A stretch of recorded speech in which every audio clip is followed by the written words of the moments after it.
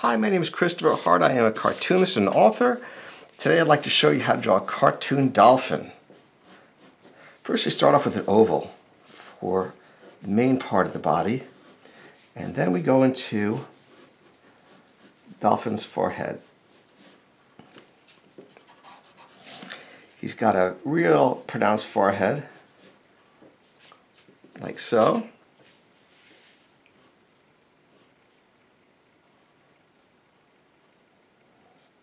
Make him look bright and happy. Happy fish. Not a fish, but you know what I mean. They're happy characters. Don't make the flipper too pointy,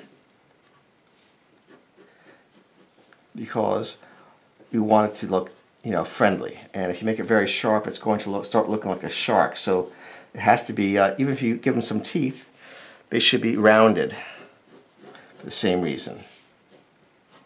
Same thing with the back flippers, rounded.